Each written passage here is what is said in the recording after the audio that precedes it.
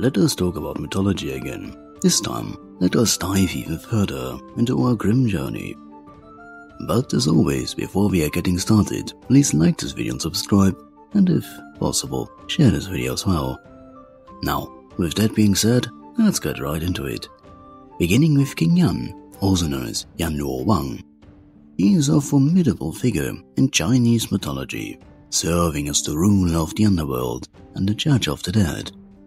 He presides over Diu, the realm of the dead, where he oversees the judgment and punishment of souls based on their actions in life, so it does matter what are you doing here on Earth.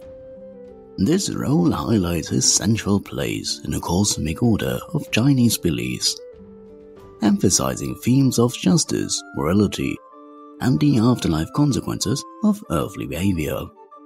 In mythology, Yan Wang is often depicted as a stern and fearsome judge, accompanied by guardians, oxen and horseface, who assist in maintaining order with the underworld and bringing souls before him for judgment.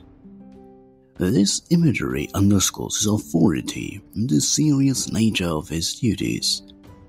Yan Wang's judgments are critical in determining the fate of souls, whether they move on to better reincarnations, suffer punishments, or potentially even ascend to higher spiritual existences based on their earthly deeds.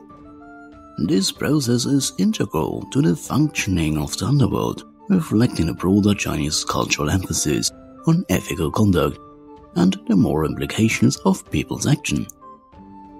Now, let's go to the Turkic and Mongolian mythology with Erlik Khan. He is a prominent figure in Turkic and Mongolian mythology, and revered as the god of death and the underworld. He is often depicted as a dark and malevolent deity, embodying the forces of evil, death, and destruction. Erlik resides in the depths of the underworld, a place associated with darkness, decay, and the finality of death. That does not sound so great. According to myths, Erlik was one of the first beings created by the supreme deity Urgen.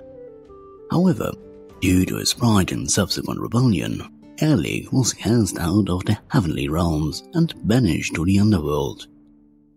This expulsion marked him as a symbol of opposition to the forces of light and order.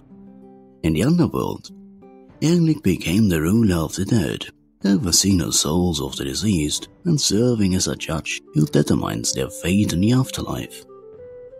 Erlik's influence extends to causing plagues, diseases, and various forms of suffering on Earth, often symbolizing the unavoidable nature of death and the harsh realities of the human condition.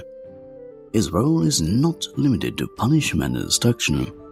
He also represents the cyclical nature of life and death, with significant impact on shamanistic practices in the region.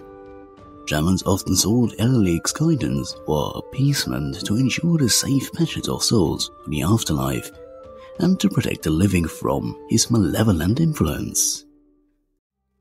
Venture with me into the shadowy realms of mythology, where hidden connections and forbidden knowledge await.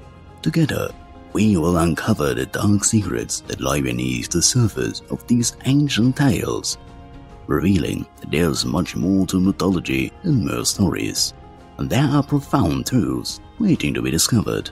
So, join me on this journey and let's explore the mysteries together. Thanks for watching.